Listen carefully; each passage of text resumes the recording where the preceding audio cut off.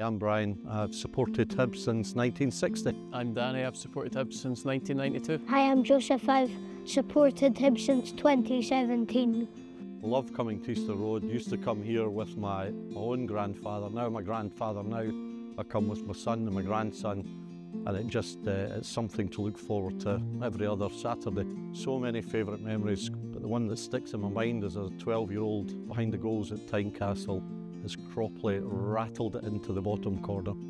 I love coming to Easter Road to Hibs games, especially with Joseph. Now that I can do that. And I'd say my favourite memory of that in Scottish Cup is probably my first ever Hibs game, which was in 6-2.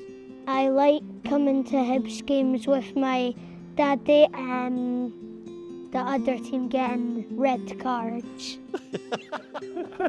Vente's debut, he scored the header and just sent the Hibs fans wild. But the thing that surprised me most was how well Lafondre passed the ball. You loved that, didn't you? Yeah. What about Vita's goal at the Luzerne game? Was that a good one?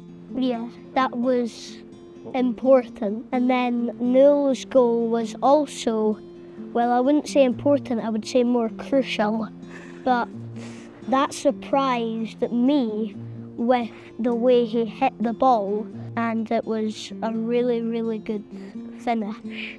And the boys just went absolutely mad.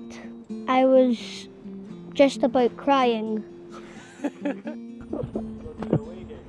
And yeah, no, I didn't.